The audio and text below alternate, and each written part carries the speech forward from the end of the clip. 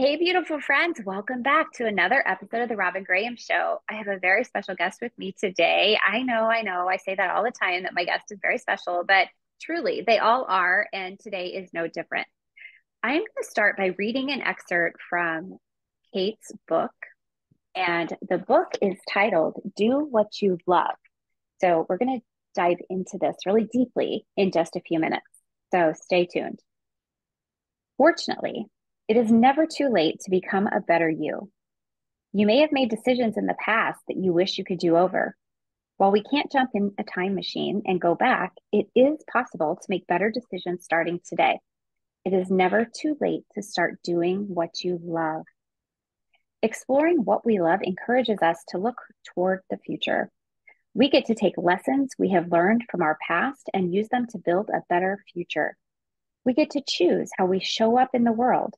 It does not matter how old or young you are, where you live, or what you do for a living.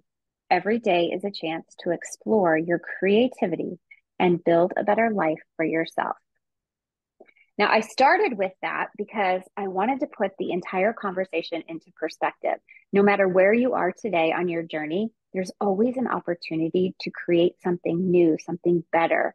And when we talk about create, we actually have those opportunities. But when tap into the creativity that God instilled in us when we were born, but unfortunately, life and the chaos and everything that we have on our plates often holds us back from tapping into that as a resource to really create a better life.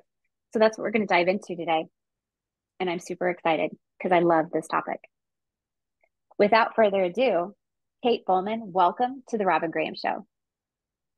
Robin, thank you so much for having me. I'm like, it's so interesting to hear somebody read your work out loud. It's so lovely, and you have such a beautiful voice. Oh, thank you. Thank you. It's funny that you say that. I interviewed Melanie Wilson, another Floridian actually. And her episode just aired recently, and I read something from her book too, and she was like, I just got goosebumps because I've never heard anybody read what I wrote. But I think it's really special, and I like to do that as an intro because it gives people insight into what you've written, but and how you write, but also what we're going to talk about. And I love the conversation around creativity and how we can use creativity to grow our businesses, to become happier, to have better relationships. There's just so many things that creativity can do for us and our overall perspective of our lives. Yeah. Oh, absolutely. And it's one of the reasons why I was so excited to write the book, because I see firsthand every day how many people are giving up their creative pursuits and some of the things that really they find so much joy in, because life gets in the way and you have to do all the things that you need to do and be responsible. But our creativity really fuels every area of our life, and so we have to make sure that no matter where we are and what we want to create, that creativity plays a role in helping us to fulfill our dreams. Yeah, absolutely.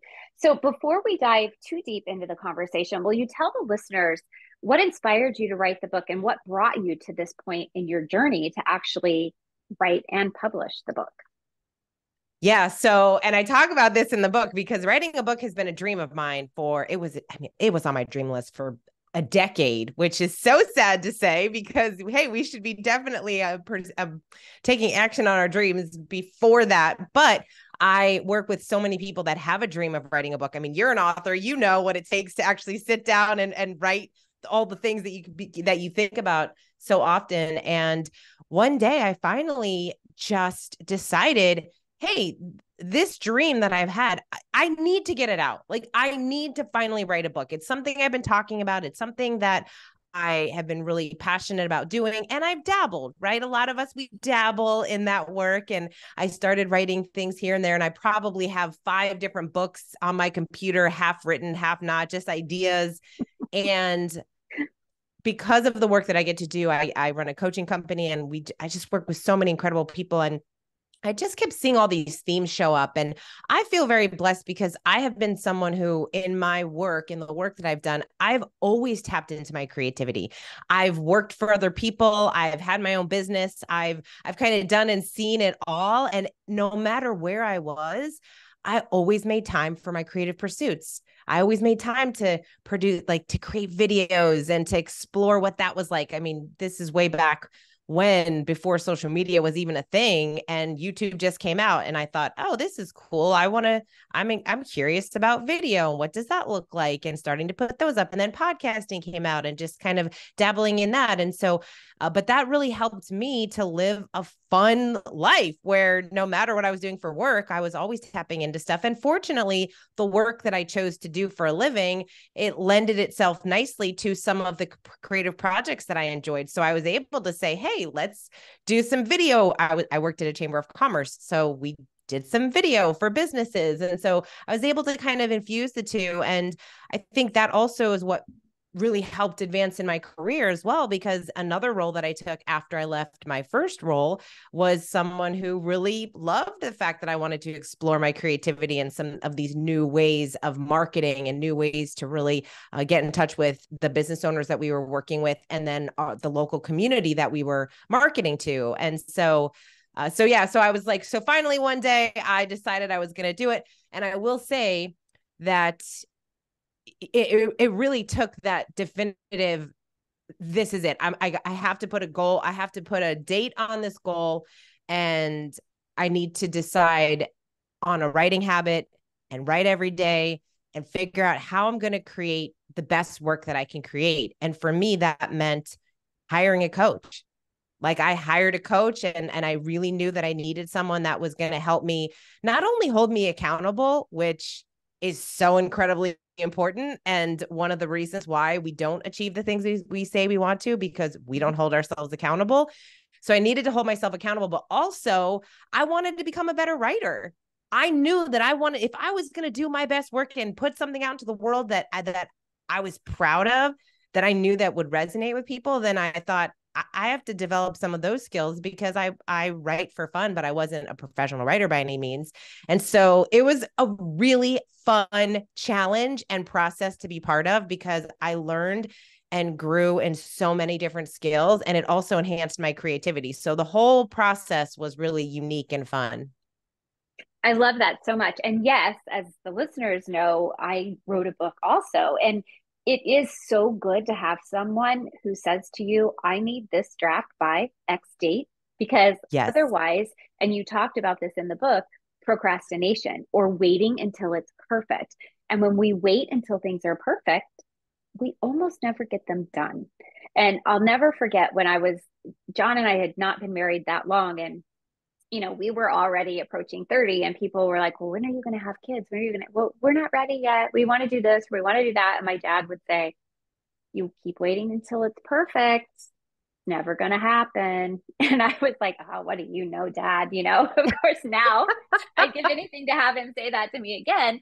But it's so true. The longer we wait, the less likely we are to do it. So when we have someone to hold us accountable, it pushes us forward so that we don't hold ourselves back. But I would love for you to talk about that, because I know that, you mentioned in the book too, that perfectionism has been something you've strived for over the years. So, or your friends have strived for, and, different people, So I would love to have you talk a little bit about that, and how when we want to improve our life, or even just enhance it a little bit through creativity, how do we not let that perfectionism hold us back? Oh, it's such a big question, right? Because so many of us, I'm sure that your listeners are the kind of people that are they're growth minded. They're listening to you, right? They're getting all of these really great inspiration from all your incredible guests, and from you. I love your episodes where you share just kind of your wisdom that we can walk away with. And so they're growth minded, and probably type A, probably have a lot on their plate, probably doing all the things. and wanting everything they do to be perfect. And so it takes practice to let go of perfectionism. It takes practice to let go of something and put it out into the world, even when you know it's look, nothing is perfect, right? We know that perfect doesn't exist. And yet we still grab so hold of this concept that we will be the people that make something perfect without any flaws. And that is just not true. And so we have to make the decision that, hey, what I'm creating, what I'm putting out into the world, and whether somebody wants to write a book or do videos or a podcast, any of those things, I work with so many people that have those as dreams, and yet they won't share their work. They won't put it out. They're waiting for, well, I don't have the right technology. I don't have the right systems. It's not my book. I still need to make some tweaks and changes, but at some point you have to let it go. You have to just say, I'm going to let this out into the world. I'm going to let go of it. And then I'm going to move on to the next thing. And then you know that everything that you've learned and developed, all the skills you've developed by the time and attention you put in this one project, you can now move over to the next project and make something even better. But without those experiences, then we have nothing to go off of. And so I sometimes wonder how many books or videos or podcasts or poems or music or pieces of art that are just not out into the world because the creator believes that it's just not good enough. It's too flawed. But that's what we want to see. Like we want to see, we love seeing people who have made so much progress, and you look back at some of their work and then you get to see, oh wow, this person now going back, there are so many flaws, and the creator themselves, they see all the flaws in their work, but other people really see so much beauty in it. And so we have to let go of perfectionism in every area of our life, right? Like in order for us the only way for us to move forward is to let go of perfectionism, to know it'll never exist. And then just to really just show some faith in the fact that this is the best work that I can do at the time that I did it. And now I get to move on and create something even better. Mm-hmm. I love that. And the most beautiful thing is that we learn as we go. But if we don't Yeah. take action, if we just stay stuck, we don't learn and we don't grow. Yeah. Yeah, Yeah. exactly. You have to. Oh, it's perfectionism. We don't like the messy middle, right? Like we don't like the messy middle of anything, whether it's a creative project or the messy middle of if you are changing careers or doing anything new. We don't like that messy middle. I remember when I was writing the book. I mean, look, we've all had these feelings with perfectionism. In my book, I shared the 7 myths stopping people from pursuing their passions, and myth number 6 is it has to be perfect. So I get it. I mean, I deal with this all day long. And so Matthew Kelly, who I know you're a big fan of, I remember he told me, because I was talking about the book and I was like in the late stages of it, and it's about to get published and all the things. And he's like, how are you feeling? I'm like, I'm really nervous, like to get my creative work out in the world. Like, this is like nerve wracking, It's one thing to put up a blog post or to have a video that you could potentially take down, but a published book is a whole other thing. And Yeah. so he said, he gave me some of the best advice. And I love sharing this with anyone that's creating anything, but especially authors. He said, after you write the book, it's no longer yours. It's meant for the reader. Like it belongs to the reader. And I thought, oh my gosh, I love that, because so much of what I wrote, I was thinking, oh, why did I write it in this way? Or I should have shared this story, or I don't know if I would have said that now in the same way. But to someone who's reading it, they're like highlighting it and taking notes, and it might really resonate with them. And so I loved that. And I think that can pertain to anything in the creative process. It's almost like let it go and let it be out in the world. And even when I say out in the world, it doesn't mean that it's meant for millions of people. It could just be out in the world and maybe one person sees it or maybe no one sees it. But regardless, it's out there and you created it. And as long as it did something for you, that's all that matters. Mm-hmm. I love that. And it's really something to remember too, because art is subjective. But Yeah. to me, writing is an art, especially poetry, but writing, painting, photography, woodwork, sculpting, pottery, any of that is a form of artistry. And it's all going to be subjective. So we have to give ourselves that grace too, that whether it whether it's perfect or not, it's which most likely it's never going to be, it's going to resonate with people that it's meant to resonate with, and it's not going to resonate the way you want it to with other people, because we're all so unique and we see life differently, we see things differently, that we're never going to please everybody. So it's, Yeah. yeah, very subjective. Yeah. Um, so in the book, because I know that so many people are so busy and life is so chaotic that we forget to take time to tap into our creativity. And oftentimes, and I know I've asked this when I've been speaking, I've asked the audience, so how many of you have said, I don't have a creative bone in my body, or I'm not creative at all? And all these hands are raised. And I'm like, oh, but you do have creativity. We're born with that in our brain. But life throws us all these curveballs. And so we're dodging all these different things and we forget to tap into our creativity. And for those people who are struggling to take the time or make the time to do that, I would love for you to talk about the return on creativity.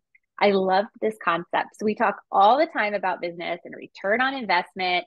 And I could talk about that till the cows come home, but I love this concept of return on creativity. Yeah, I so yes, so like return on investment in business, we love talking about that, right? If we're going to spend X amount of dollars on marketing, what is my return? And then I know that I can invest more and more on whatever that is. So we get that. But return on creating is different. It's your rock. So I often will share with people, especially those that say, I don't have time to play golf or pursue my passions or whatever it is. And so it's this idea of reminding us that, hey, when we make time for our creativity, when we say, hey, I'm going to make this time, whether it's once a day, once a week, once a month, whatever it is, to go do something that you really love and enjoy, what does that bring to your life?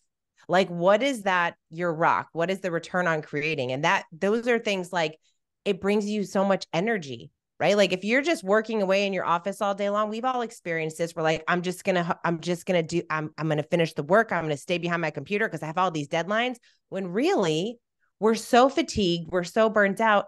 We would do better if we just went out and took a walk or picked up the phone and called a friend or went and did art. If you love drawing or painting or whatever it is, or photography, go take your phone and take some pictures outside. That return on creating is huge. So we have to decide, what is that? Do you see when you are doing something that you really love, when you're exploring one of your creative pursuits, singing, dancing, art, photography, whatever it is for you, when you're finished with that, how do you feel? Like, what are you noticing? Do you have more energy? Like, what is it bringing to your personal relationships? I bet when you come home after you take that dance class that you love or that yoga class that you love that you kept putting off, when you come home, and if you're married, you see your significant other and you come home, and I bet you're in a good mood. I bet you have a way better time with them than if you just came home from the office because you were trying to trudge through all of your work. And so that is what your return on creating is. It's really giving yourself permission, because sometimes our business brains, we do that, right? We have to be like, no. If I'm going to do something, there has to be an outcome. There has to be this return on investment. And so great, your return on creativity. What is it? Like, what do you notice happens after you spend some time creating? And those are the things that people come up with. Like, they feel happier. They feel more energized. They feel more engaged. They feel more creative, right? They might be dealing with a challenge. I can't tell you how many CEOs I've worked with who will say, oh my gosh, I can't believe that I finally made time to play my guitar or to write or to go and spend some time with my son outside just shooting hoops. And they finally came up with a solution to a challenge they've been trying to think about in their office for the whole week. Like, we forget that these things are really important. I say in the book, our creative pursuits, they're not a nicety. They're not this thing that we do when we have extra time. They are something that they fuel us. They fill us with joy. Like, they are a necessity in our life if we're going to become the best version of ourselves. Mm-hmm. And part of the reason that is because we open up those neural pathways in our brain, right? when we're stressed and we're doing something and trying to solve problems all day long, or coming up with strategies or implementing different things, we're constantly focused, and all of that energy is going towards like one thing or multiple things, but we're not able to relax and just let the positive hormones, neurochemicals float around in our brain. So when we do something creative and that joy bubbles up, we're releasing. I mean, even smiling releases serotonin. So the more we can do to release those positive neural, this is where my nerdy science brain comes into play. But the more we can do to change those neural pathways in our brain and increase the positive neurochemicals that are floating around, the happier we're going to be. So therefore, the better our relationships are going to be, the more productive we're going to be. And there's so much science to that. Yeah. Yeah. No, I love the science. I geek out when I get to talk to people like you who know all the science behind it. I studied a lot of like Stephen Kotler's work and all around flow, and like that is fascinating to me. Just this idea of that we can get into this state of flow where we feel like we're doing something and just time goes by because we're in it. We're in our essence. We're just in that in the state of flow, like a lot of Yes. athletes get, right? You get into that space where you're just, oh, you know that you're doing what is meant for you when you're in that state. And so what are you doing when you get that way? Those Yes. are the places that we need to play more often. Yeah, I love that so much. So you talked about overthinking, and we see this so much in entrepreneurship. And the listeners know that I'm all about building that foundation for your business first before you go onto social media. And if you're going to go onto social media, it's got to have a purpose. There's got to be a reason, whether it's to build relationships, grow your community, but it's got to have a purpose. It's not the end all be all for digital marketing. And one of the reasons I say that is because it does stimulate a lot of overthinking. And especially type A people who do tend to be perfectionists, we overthink about everything and we end up in a place of indecision. And so you have a whole section in the book on overthinking. And I just want to share these statistics that you brought up, and then I want your perspective on this. A study from the University of Michigan found that 73% of adults between the ages of 25 and 35 overthink, as do 52% of people 45 to 55. So you guys, these age groups are us, the audience, me, like we fall into these numbers. And it is so profound because the more we overthink, and I'm going to link an episode that I did specifically like only on overthinking, and what happens when we overthink. So I would love your perspective. Your perspective. I was reading something in the book and I added that ing. Sorry. Your perspective on overthinking and how that plays into creativity.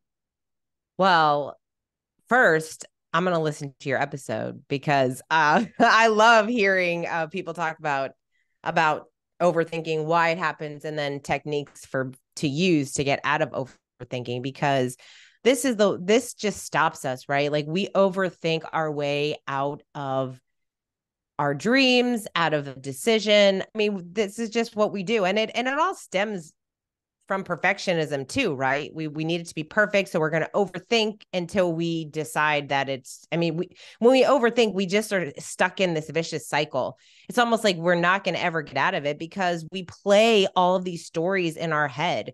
We think about the worst case scenario, which is so crazy, right? I mean, we are so good about thinking about all the reasons why it's not going to work, all the reasons why we shouldn't pursue our passions, our dreams, or start the podcast, write the book, do the videos, whatever it is. And instead, we can make the decision to choose to figure out and come up with all the reasons why it is going to work. And so we get into this, we just get so caught up in our own heads that it's so debilitating. Like we cannot move forward when we're in a state of overthink because we're thinking the same thoughts over and over, right? I mean, we've all experienced that. You're like, wait a second, now I've come full circle. I started someplace and now I'm thinking about all the reasons why it's not going to work. And then you literally come back to the starting point when you could have taken all that time and just done the work and be done with it. Like, that's the thing that's so crazy is that it stops us from doing so much. And I think one of the best books that I've ever read on overthink is John Acuff's book, Soundtracks. And Oh, it yeah. is an incredible resource. And he shares when you start to overthink, he talks about the three question or he's it's three questions to ask yourself to help you stop overthinking. And they're beautiful questions. And it says, is it true? Is it thought? Is it true? Is it, oh my gosh, I'm going to forget them. Is it true? Is it kind? And there's a third one that he says, but beautiful questions because we need to stop ourselves. Is it true? No. Is it kind? No, you're not being kind to yourself when you're overthinking. And when we can recognize that we are overthinking, then we can put a plan in place to just do the thing and move on. But it takes a lot of practice. This Yeah, I it say it does. so easily, right? Like just stop overthinking, but it's a practice. It's something that is challenging to do because we can get so stuck in our heads. Yeah. And so there's something so key about this too. And you say it in the book that you have to recognize when you're doing it first and foremost, but then you have to change the cycle. And to change Yes. the cycle, you have to take action.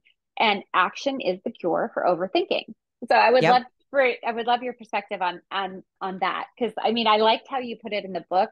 And it's so funny because that's a big part of my book too. Of course, my book was more on anxiety, and creativity was just like a small part of how you can navigate anxiety. But when we're in that state of anxiety or overthinking or fear or doubt, the only way we're going to get out of that is to take action. Whether you Yeah. pick up a pen and paper and start writing down what you're questioning in your head, and you see how actually it's silly, a lot of times it is, right? And then you can write down the positive alternative, and it makes it so much easier to make a decision. But it is taking action. So I Yeah. would love for you to share that too. Yeah. So two things. One, I just remembered the last thing. Is it true? Is it helpful? Is it kind? So those are the Yes, questions to ask helpful. yourself. Is it helpful? No, it's not helpful to overthink. And yeah, action. So action is the only way. It is the only way out of our head. It is the only way to move forward. It is the only way to get out of perfectionism is to take action. And what does that mean? That means literally the next right step, right? Like I have a lot of people that will say, I don't know what to do. And so I'll ask them, okay, but if you did, what would you do? Because we know what we need to do next. It's just we're scared to do it, or saying you don't know what to do is another form of procrastination. So Mm-hmm. we get to call ourselves out and say, no, the next right step. And it's the simplest thing. And this is what I have in my book. I talk about the passion loop and the Yeah. passion loop. How do you break through the passion loop? And the passion loop is simply, it is a lot about overthinking because we have this thought of, I want to start a podcast. And almost immediately we say, I don't have the right equipment. Who would even be on the show? Who am I? There's millions of podcasts out there. Why Show you this. we make all these excuses. Yep, there's the passion loop.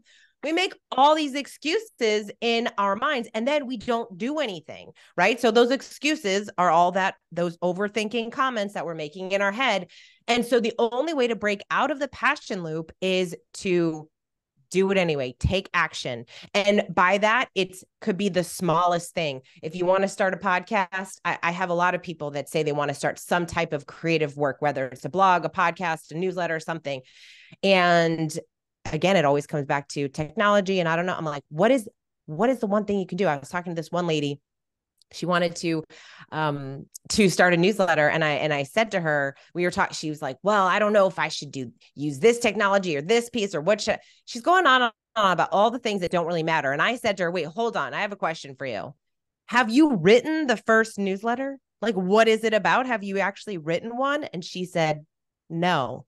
I said, okay, so how about you start there and you literally just write one piece. Like, what do you want to send out? And then she said, but I don't have anyone to send it to. And I go, do you know 5 people in your world that would say, yeah, I'm curious to hear what you have to say? And she said, yeah. I said, great, send it to them.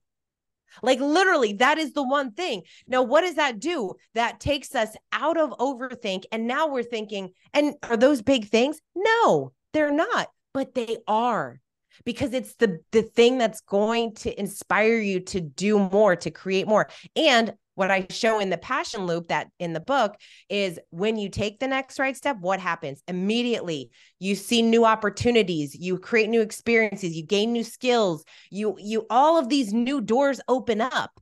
And that's the beauty of starting.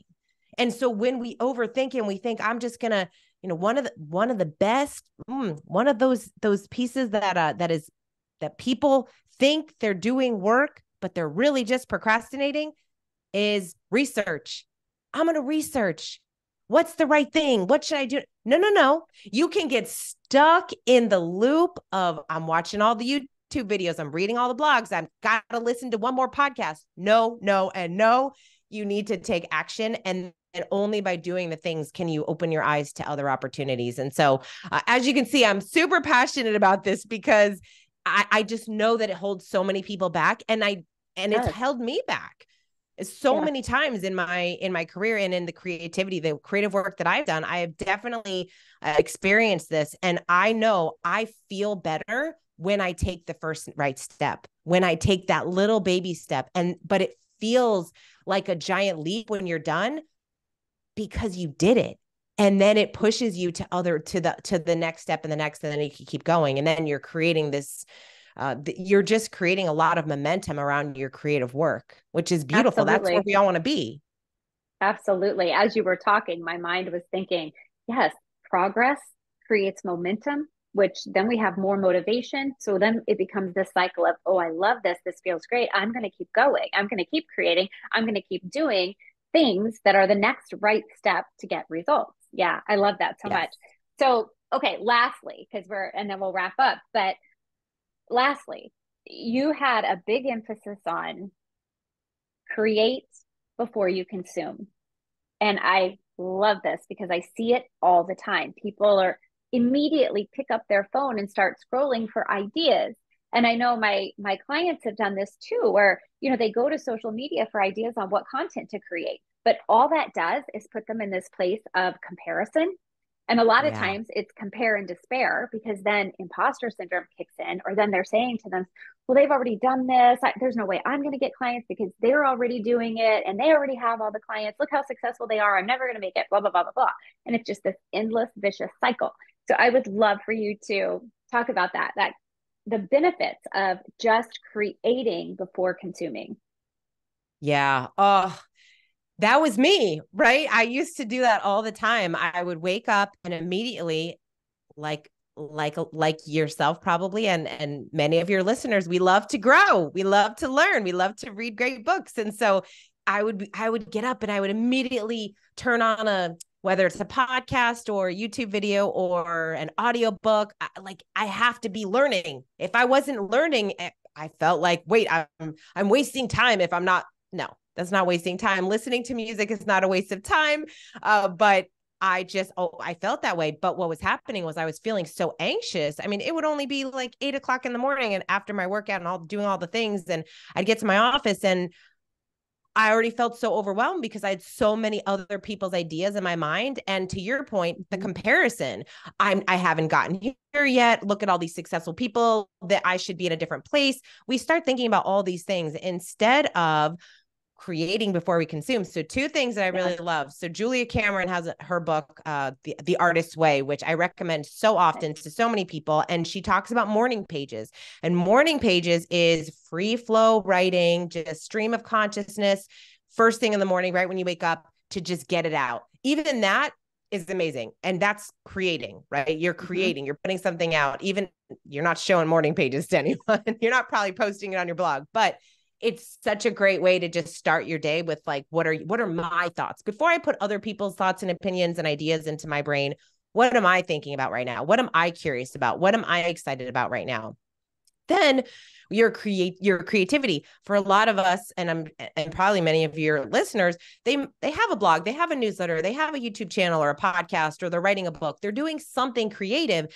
And so are you committed to making time before you get online to actually do the writing or the recording or sharing a message or anything that is inspiring to you. Before you go on Instagram and start scrolling through everyone else, maybe you want to add something on your story. What are you thinking about this morning? What are you feeling? Because like you said, the moment that you start seeing other people's videos, you start skewing your own ideas because you're like, oh, wait, maybe I should say something like that. No, you were meant to say what you wanted to say before that other stuff filled your brain.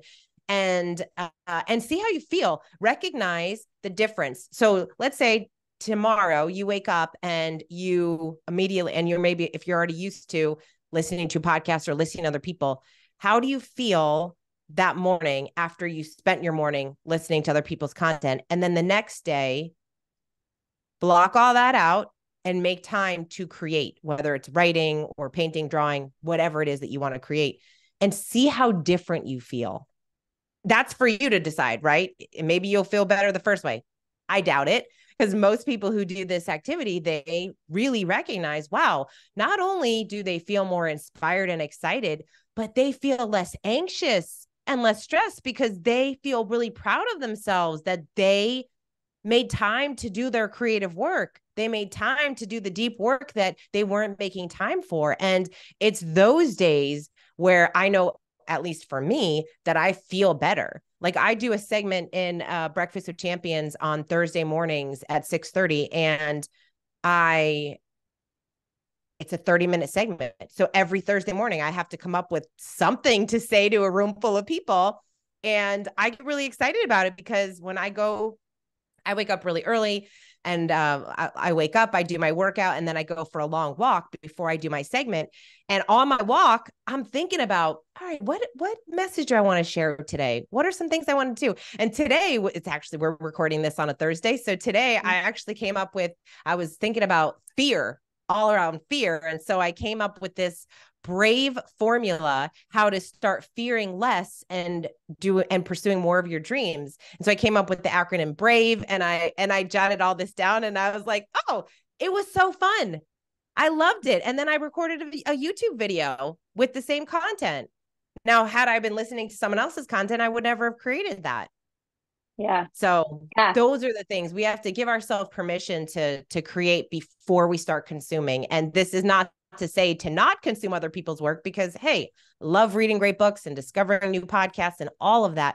But we have to be very intentional with the time that we have. How much are you consuming versus creating? That's why I always say create before you consume, because you're getting your ideas out into the world and you feel really good about it. And now you can go off and continue to learn, grow, and develop with other people's information. Yeah, I love that so much. And it's so funny because I can't even tell you how many times I have had an idea in my head and I'm like, oh, I'll get to that. Or, oh, I've got it written down. It's on my list, like content, some podcast episode, whatever, blog. And I'll be listening to a podcast and I'm like, oh, they just did that. Like they just did my idea.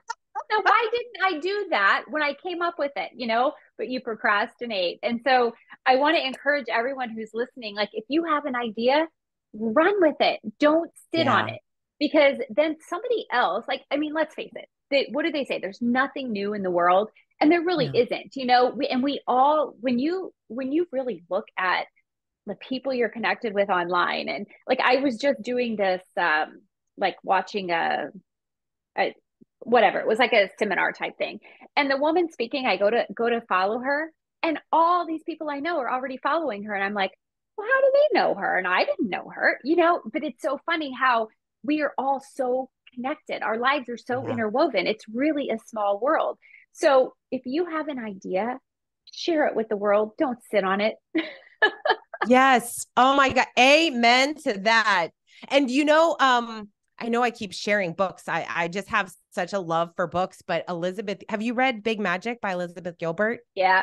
Yeah. So you know how she talks about ideas, like that's how Elizabeth shares ideas. She says, ideas are living, breathing things. And if you have an idea and you don't do anything with it, well, guess what? That idea is going to jump on over to someone else so they can use that idea. And I was like, oh, that was the most beautiful way that I've ever heard anyone describe ideas, because it's so true. I mean, everybody that watches Shark Tank, I can't believe how many of your friends have ever said to you, that idea 5 years ago. I'm like, well, Yeah. you're not the one up there pitching to Mark Cuban. So Yeah. Yeah. I mean, it's a real problem. yes. It is a reality. So, all right, listeners, I hope you have enjoyed this episode. I love Kate's book, and I it's funny because I read every book of everybody that I interview as well. If I know they have a book, I read their book. So to me, that it's just I want to be able to share effectively with everybody who's listening, but I also want to compliment you on the book. And so, listeners, this is one of those books. It was really easy to read. Like you could even read it at night before you go to bed. It's like so light, it's nice, and it flows. It's a quick read, but there's a ton of information in it. I was showing Kate before we started recording. My pages are dog-eared. There's highlighter, there's ink pen, there's notes, everything, the whole 9 yards. So I encourage you to pick it up. I will have the link to the book in the show notes to make it easy for you. And you can just click on that and buy the book if you're interested. And Kate, will you please tell the listeners how they can connect with you, learn more from you? Yeah, you can. The easiest way to find me is on katevolman.com. But like most of us, I'm all over on social. My two main platforms are I use Instagram, LinkedIn, and YouTube. I've been doing a lot more over on YouTube. So if you have a YouTube channel, then go connect with me on YouTube and we can be YouTube friends. All right, listeners, if you enjoyed this episode, will you please share it with someone you know who, I don't know, maybe they're in a funk, maybe they feel stuck, maybe they just are, I don't know, not feeling great, not motivated, because I really think tapping into their creativity may help them. So if you know someone like that, please share the episode. And if you would be so kind to leave a rating and review, you know, as I always say, my heart would be so full and I would appreciate you so much because that helps me be able to get great guests like Kate on the show. Kate, thanks for being here.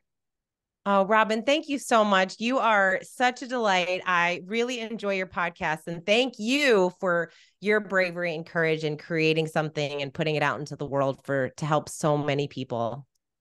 Thank you.